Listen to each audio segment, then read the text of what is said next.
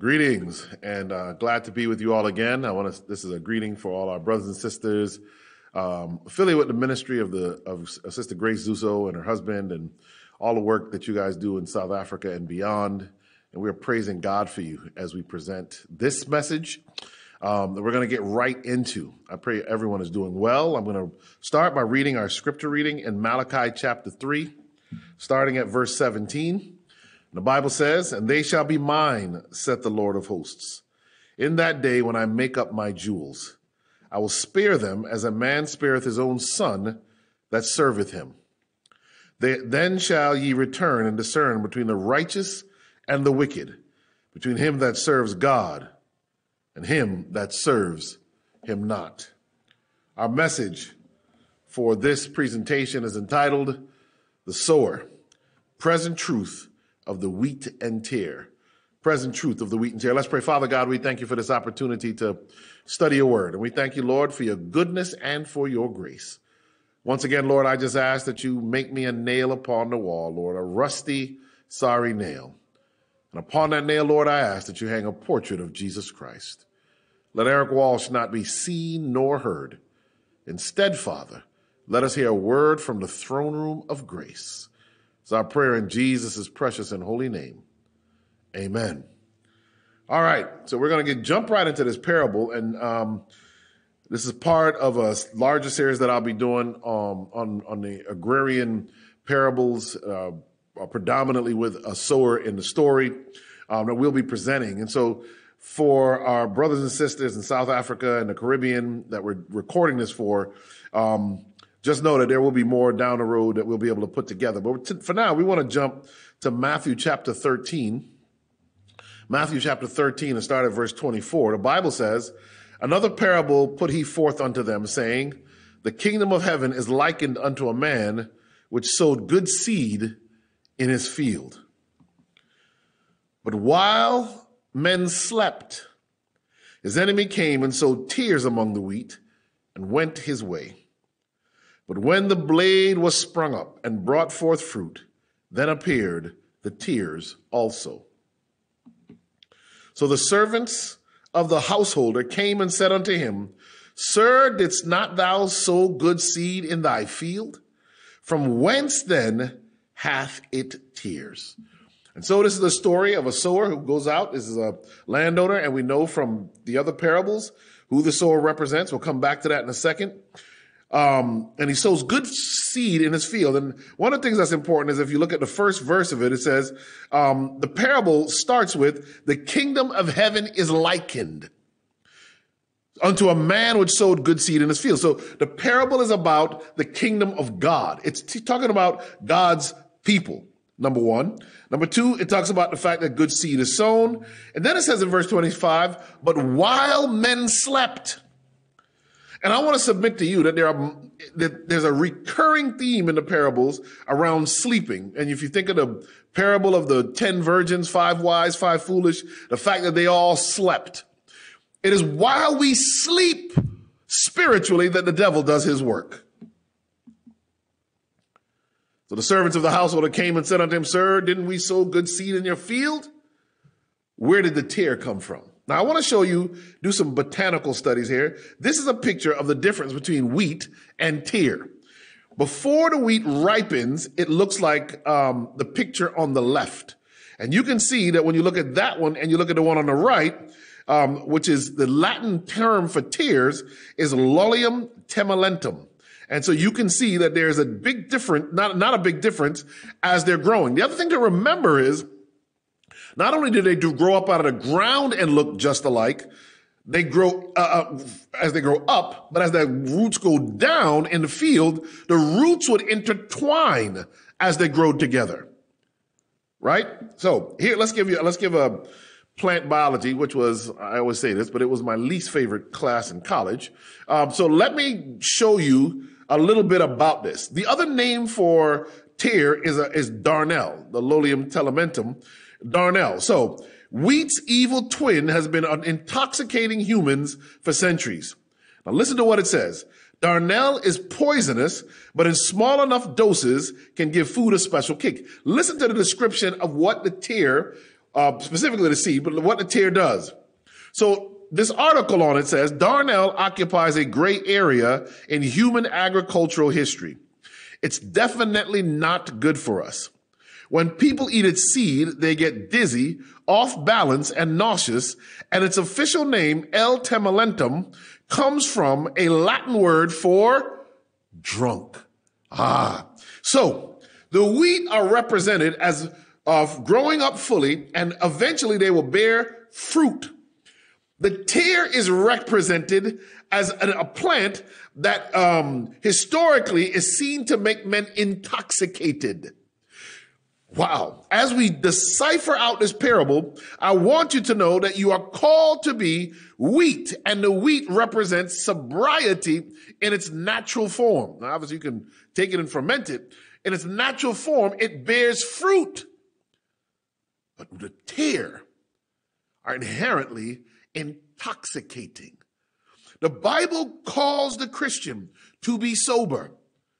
And we are living in a time when sobriety is being pushed to the outskirts.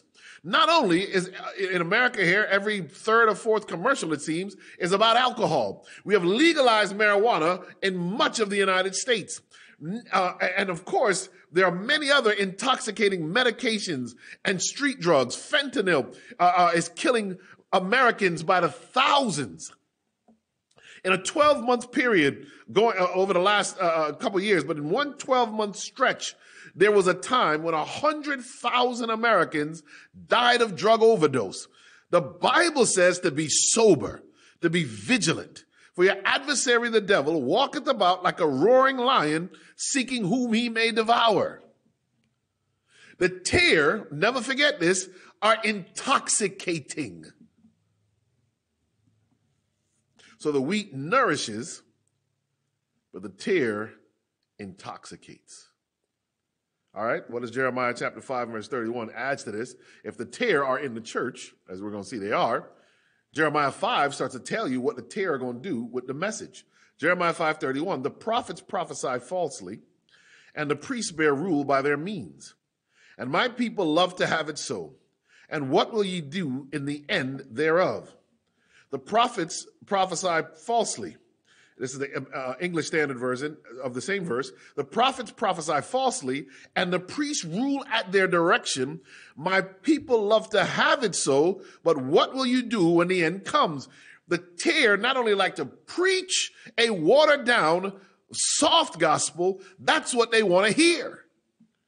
And let me say this, the church is being gutted by men who are afraid to stand in the pulpit and preach a thus saith the Lord. It is being ripped apart because there are so many now who are afraid to preach the gospel of Jesus Christ unadulterated.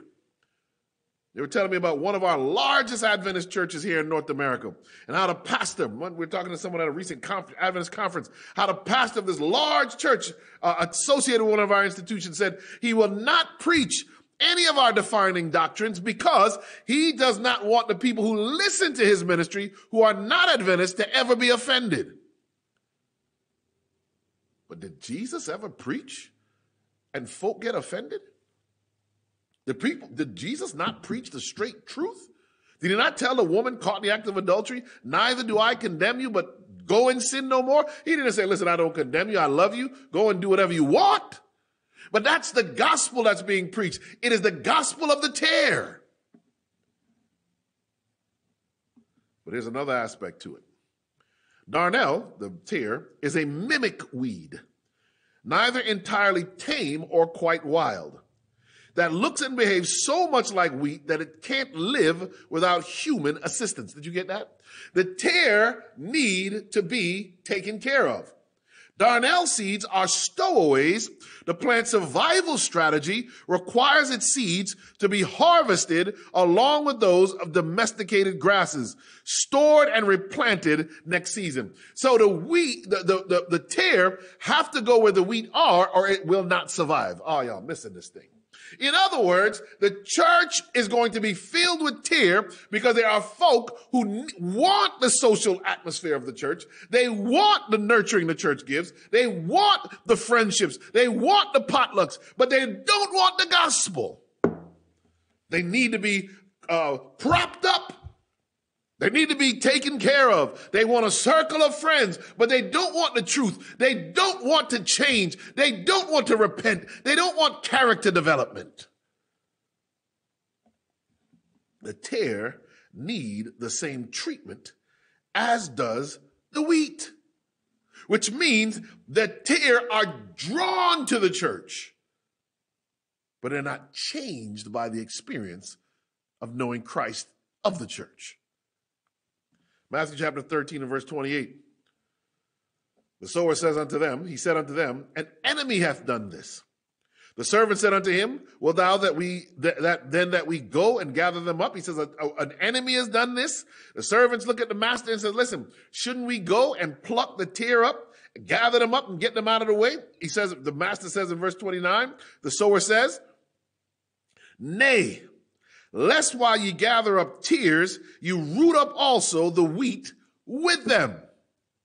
Remember that it's not just that they look alike above the ground. Under the ground, the roots get entangled. Even if you could precisely pick out the tare, which is very difficult to do, you would pull up the wheat in the process. But the problem is you'd be pulling up wheat prematurely. In other words, before they've had a chance to ripen and bear fruit. So what is Jesus, the sower who represents Jesus, what did he say? Let both grow together until the harvest. And in the time of harvest, I will say to the reapers, gather ye together first the tares and bind them in bundles to burn them. I'm going to show you what that means prophetically, because this is present truth you're listening to.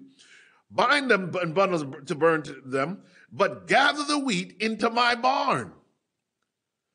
So this is speaking of something very specific.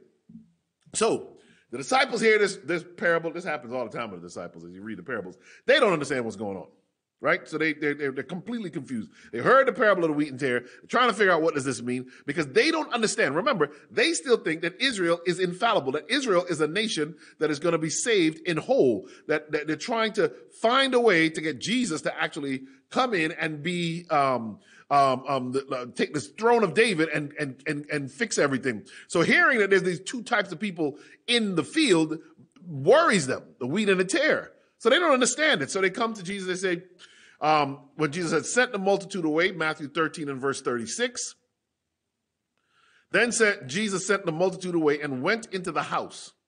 And his disciples came unto him saying, declare unto us the parable of the tares of the field. So the disciples say, listen, help us figure this out. Look at Christ Object Lessons, page 71.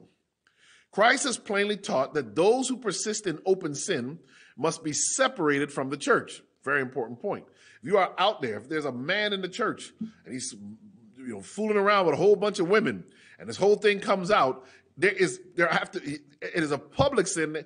We are instructed in the church manual and in the scripture and in the spirit of prophecy that there should be a public dealing with that sin. Some might have to be put out if they can't get their act together. So Ellen White confirms that. Christ has plainly taught that those who persist in open sin must be separated from the church.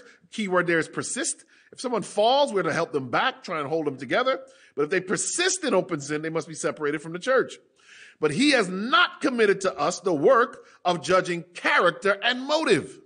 Did you get that? He didn't give us the job of judging character and motive.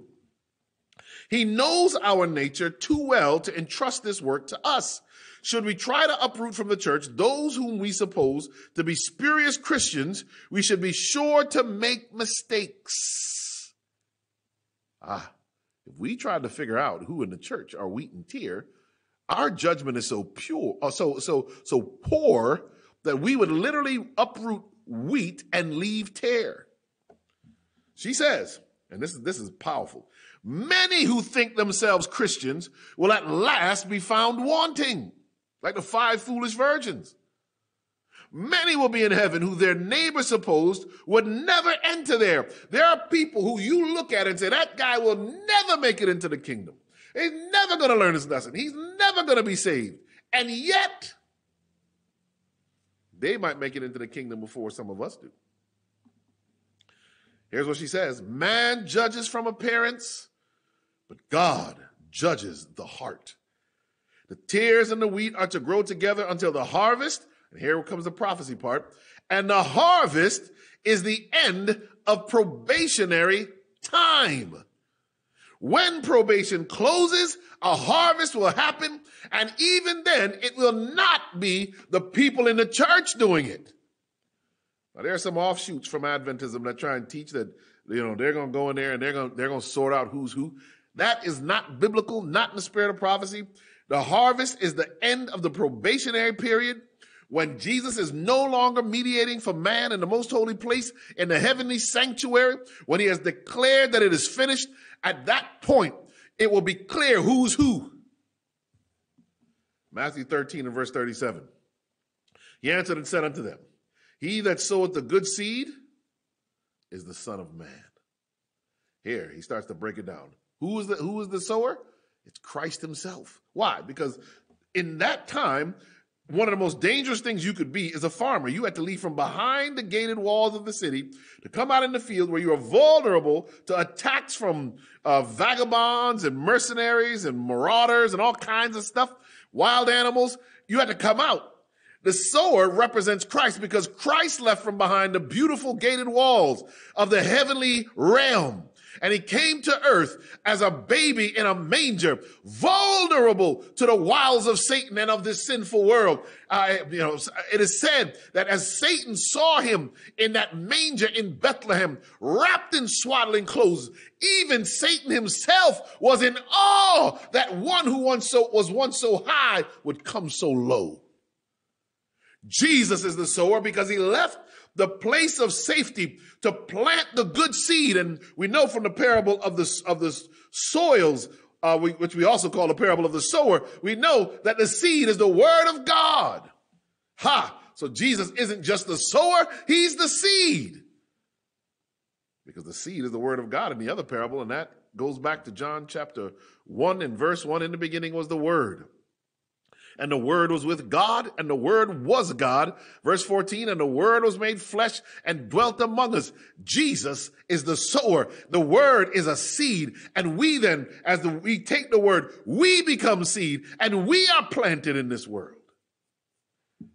So Matthew 13 and verse 38 says, the field is the world. And so some people, if you listen to some other theologians from outside of our denomination, they will tell you that it is the whole globe. It's the heathen, it's the unsaved and the saved. The church is the good part. It's the good seed, and the world are the tares. Let me tell you something. That is not what the parable is teaching. That is built out of a Christian arrogance. Christ is talking about those who claim to know him. Watch this. Spirit of Prophecy says, Christ Object Lessons, page 70. The field, Christ said, is the world. But we must understand this as signifying the church of Christ in the world. Which makes it very clear. Matthew 13, verse 38. The field is the world. The good seed are the children of the kingdom, but the tares are the children of the wicked one. So you get to know who is who. Verse 39, he says, the enemy that sowed them is the devil. So who came while everyone was sleeping and planted tare among the good seed that was planted? In other words, how did the church get in the condition it's in, where it has a mixed multitude that will stay mixed until the time when probation closes? It is because while men slept, the devil did this work. Here's what the Spirit of Prophecy says. Christ Object Lesson, page 71, she says, in the East, men sometimes took revenge upon an enemy by strewing his newly sown fields with the seeds of some noxious weed that while growing closely resembled wheat. Springing up with the wheat, it injured the crop and brought trouble and loss to the owner of the field. So it is from enmity to Christ that Satan scatters his evil seed among the good grain of the kingdom.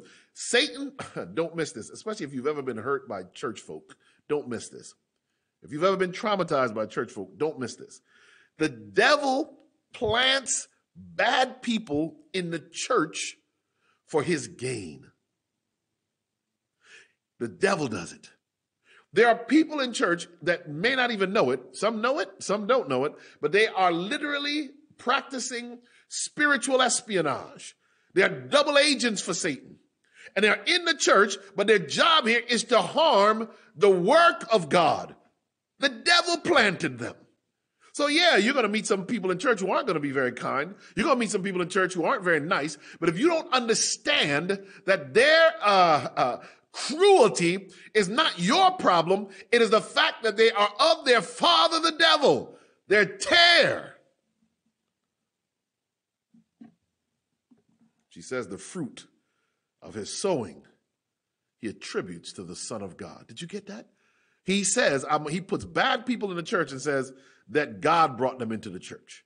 By bringing into the church those who bear Christ's name while they deny his character, the wicked one causes that God shall be dishonored, the work of salvation misrepresented, and souls imperiled. And I've seen it all my life. I was talking to a young man who was a former Adventist, said he's a Muslim now, and he was telling me that he left the church, and he's still a young man. He's probably like 30 years old. He said he left the church because the pastor, when he was growing up, did this, and that, and there was some scandal with women and da-da-da-da, and he left the church. And I had to tell him the pastor was tear. He was planted there.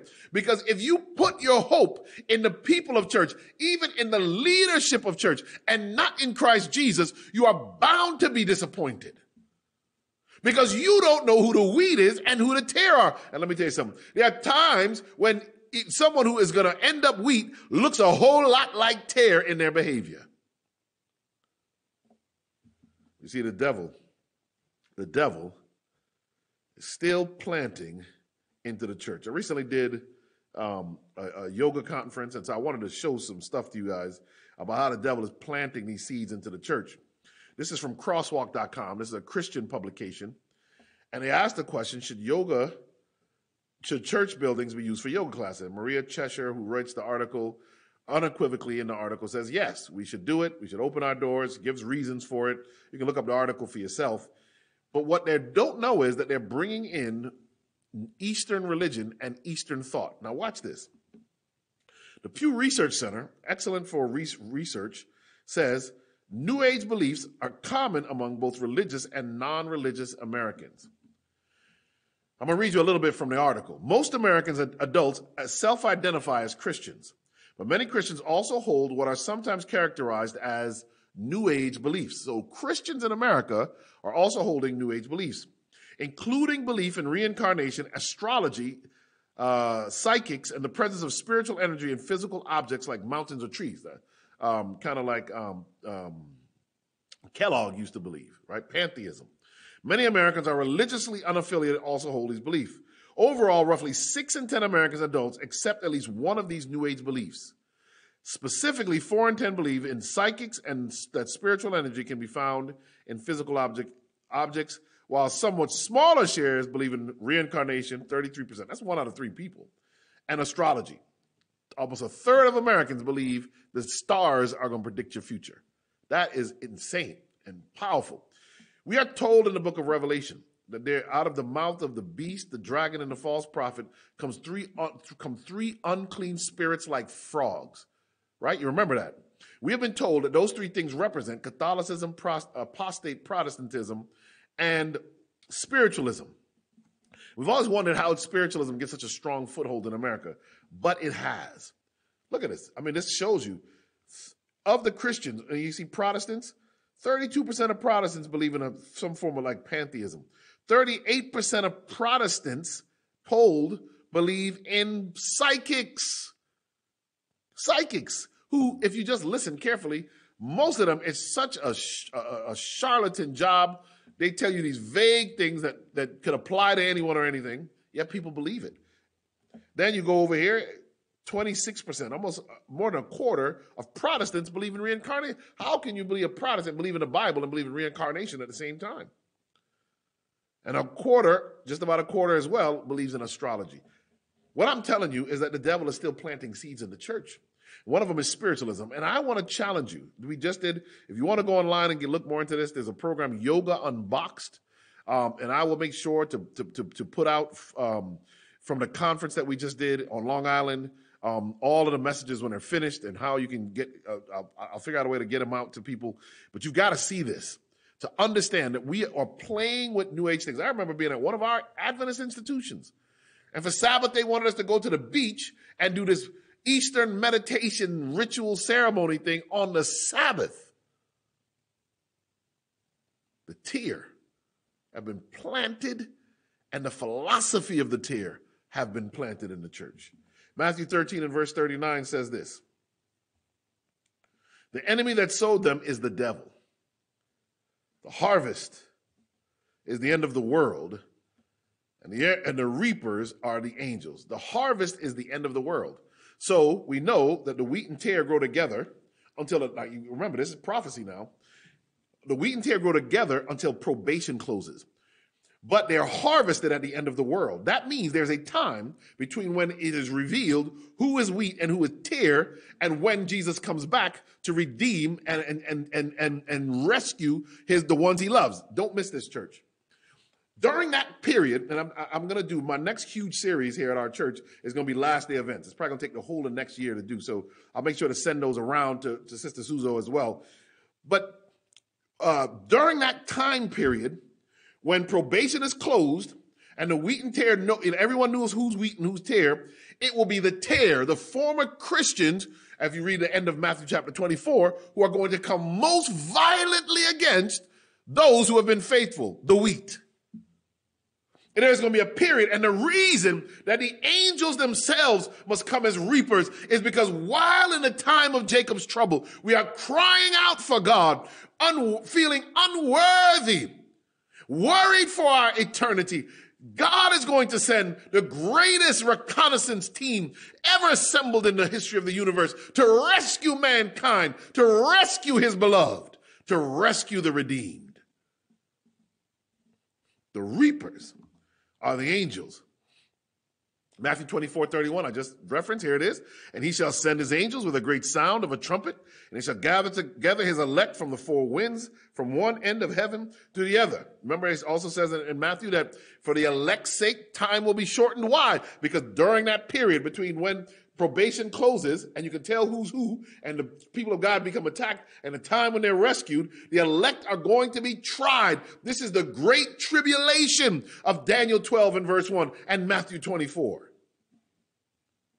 1 Thessalonians 4 and verse 16, for the Lord himself shall descend from heaven with a shout, with the voice of the archangel, and with the trump of God, and the dead in Christ shall rise first.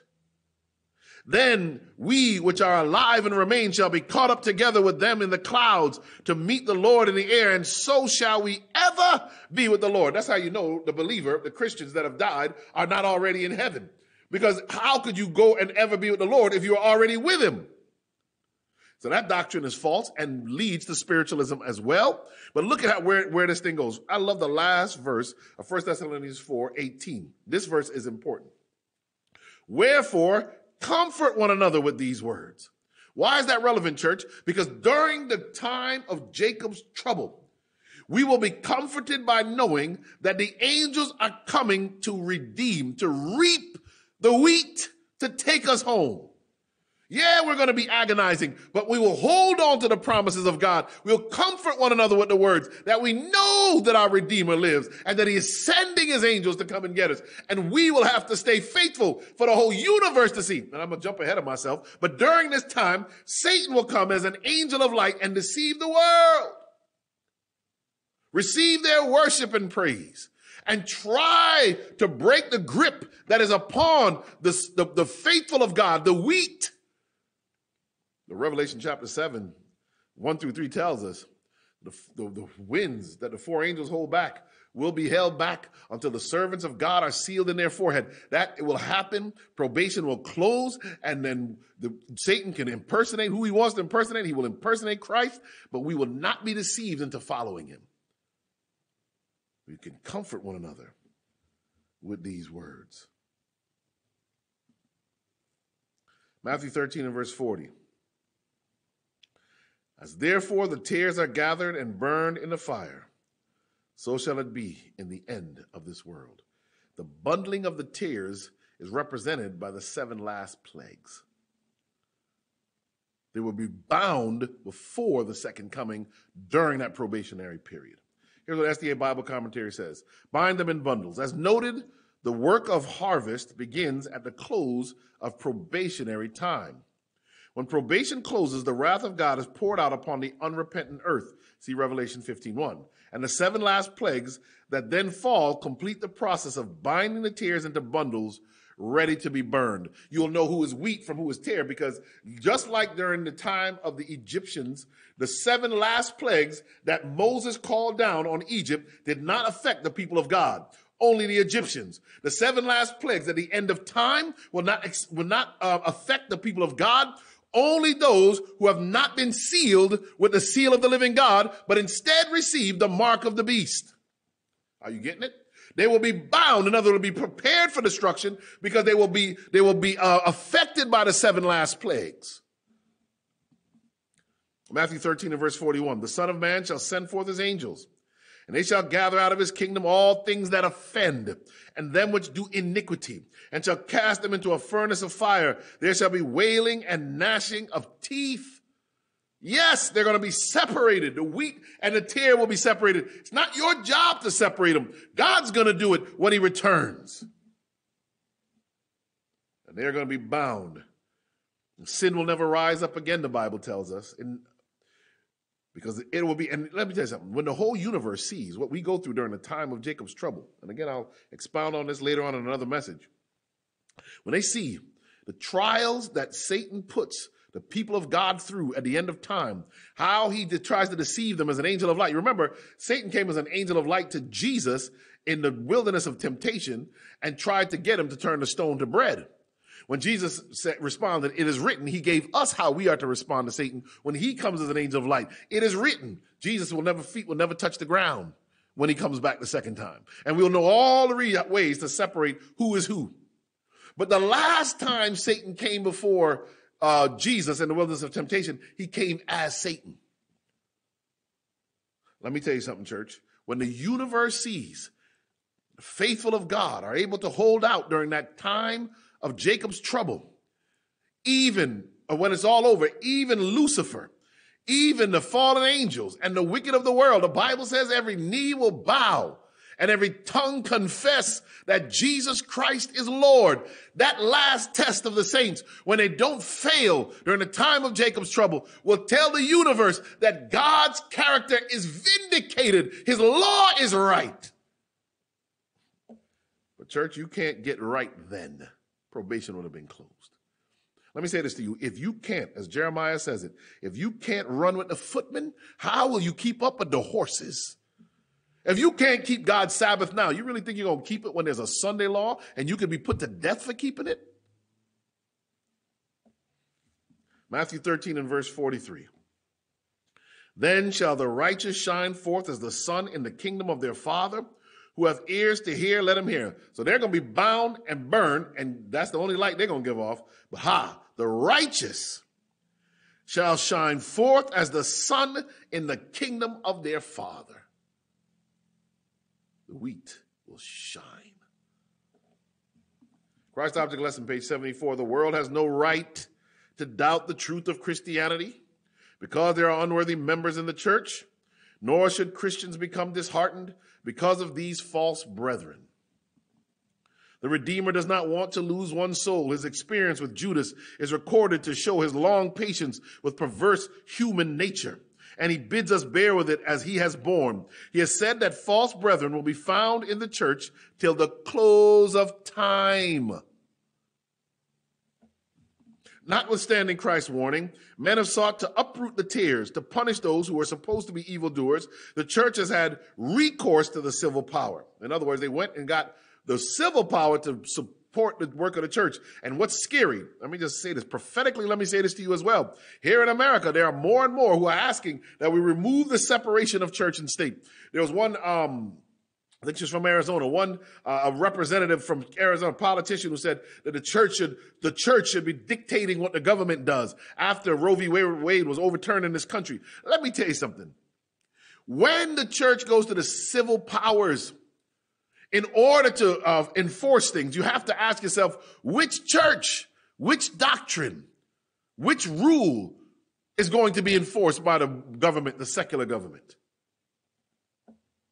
That's where we're headed, church. She says those who differed from the established doctrines have been imprisoned, put to torture and to death at the instigation of men who claim to be acting under the sanction of Christ. Church, this will be repeated during the time of great tribulation. Daniel 12:1, there was a time of trouble like there'd never been a time of trouble. And Michael the archangel, Daniel says, is going to stand up. That represents Jesus taking off his priestly robe and putting on his kingly robe so that he can return to earth, because we will be under such duress during that time. She says, but it is the spirit of Satan, not the spirit of Christ, that inspires such acts. This is Satan's own method of bringing the world under his dominion. God has been misrepresented through the church by this way of dealing with those supposed to be heretics. That is Satan's work, church, not God's work. Now look at the point of the parable from Christ Object Lesson, page 74. Don't miss this. Not judgment and condemnation of others, but humility and distrust of self is the teaching of Christ's parable. The wheat and tare is not given so that we can sit in church and try and figure out who's wheat and who's tare. Instead, the parable is given so you ask yourself, am I wheat or am I tare? Am I dedicated to the cause of Christ, or am I just playing church? Am I needing to be nurtured among the brethren? Do I like what I get here, but don't want to submit my character and my will to that of God's? Distrust of self is the teaching of Christ's parable. She says, not all that is sown in the field is good grain. The fact that men are in the church does not prove them Christians. I hope you got that. The fact that men are in the church does not prove them Christians. She says more on it in a minute, but let me jump here. She says, the tares closely resembled the wheat while the blades were green. But when the field was white for the harvest, the worthless weeds bore no likeness to the wheat that bowed under the weight of its full ripe heads. When the time of trouble really hits and probation closes, there's going to be such a stark difference, because the fruit that is born is the fruit of the Spirit.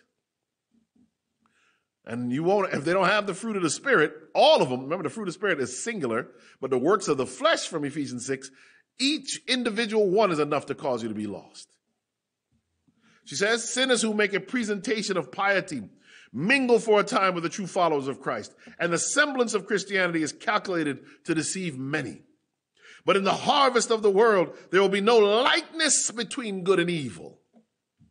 Then those who have joined the church, I love this, then those who have joined the church but who have not joined Christ will be manifest. There are some folk who have joined the church, but they have not joined Christ. The tares are permitted to grow among the wheat, to have all the advantage of sun and shower. But in the time of harvest he shall return and discern between the righteous and the wicked, between him that serves God and him that serves him not. Malachi 3:18. Christ himself will decide who are worthy to dwell with the family of heaven. He will judge every man according to his words and his works. Christ is going to judge you. That's why, you find people, they like to slip around in a no-tell, motel, thinking they can hide their sin from the rest of the church, and they hide and do their stuff in secret, but you don't realize that you might be able to avoid the eyes of men, you cannot avoid the eyes of God. And here's what you do. When you hide from your sin from men, knowing God can see it, you literally elevate men above God, because you're more worried about men seeing your sin than God seeing it, because you must know God can see it. The last line on this is very powerful. Christ Object Lesson, page 74, Ellen White says this: profession is as nothing in the scale. It is character that decides destiny. And unfortunately, church, there are many believers who think that just because they profess being Christians, it's enough. Once saved, I'm always saved. There are folk who say, no, Jesus loves us too much to ever rebuke us. Let me tell you something. It is not just justification. It is justification, sanctification, and then we experience glorification. God expects that we are obedient and that we grow in him and in his grace. That's why Jesus doesn't just say, confess your sins. He says, repent and be baptized. The Greek word for repentance means to have a different mind afterwards, meaning that you have a character transformation as you grow in Christ. As he says, have this mind in you that was also in Christ Jesus. Be not transformed to the world, but be transformed by the renewing of your mind. You can't be a Christian and stay exactly the same. That's what tares do. They never bear fruit. To anybody preaching that you can come into the church and live the way you used to live and nothing needs to change, they are preaching a doctrine of devils. God has called you to change, to be more like Jesus Christ. Revelation chapter 22, verse 11 speaks to it clearly. He that is unjust, let him be unjust still. And he which is filthy, let him be filthy still. And he that is righteous, let him be righteous still. And he that is holy, let him be holy still. And behold, I become quickly, and my reward is with me, to give every man according as his work shall be. When does Jesus utter the words of Revelation 22:11? It is when Daniel says that Michael stands up. It is when Jesus leaves the work of the priest in the most holy place in the sanctuary in heaven, and he puts on his kingly robe. When he does that, whatever the condition of everyone on the world is, it's over. That's the way it's going to be. He then gathers his angels and returns to earth to redeem and rescue his people. And at that point, that's why he says in verse 12, behold, I come quickly. And his reward is with him. It speaks to the investigative judgment that we believe is Adventist, because Jesus makes the judgment before he can't give a reward and don't make a judgment. His reward is with him because he's already decided on behalf of the saints. 2 Timothy chapter 4 and verse 6 says this, for I am now ready to be offered. This is Paul as he's about to go and be put to death by Nero, the emperor of Rome, the wicked emperor of pagan Rome. 2 Timothy chapter 4 and verse 6, for I am now ready to be offered. The time of my departure is at hand. Look what Paul says. I have fought a good fight. I have finished my course. I have kept the faith. He didn't say, listen, I accepted Jesus and that was it. He fought a good fight. He fought his whole life. He finished the course. He grew in grace and in Christ. His character was transformed. The Paul in 2 Timothy is not the Paul you find in Acts, persecuting the Christians and holding the coats for those who would stone Stephen. He's changed. He says, I've kept the faith. I like what he says here. 2 Timothy chapter 4 and verse 8.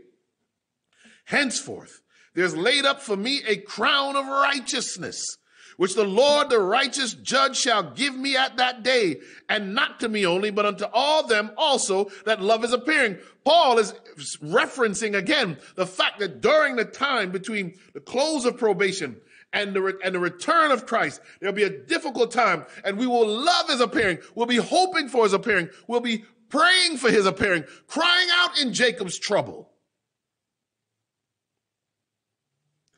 Paul says there is a crown of righteousness laid up for me. It's sitting there waiting. And when the angels begin to return, they're going to collect those crowns and take them with them. And what is Jesus? He's a righteous judge. He'll give it to me that day. Why? Because the righteous judge has already done the investigative judgment.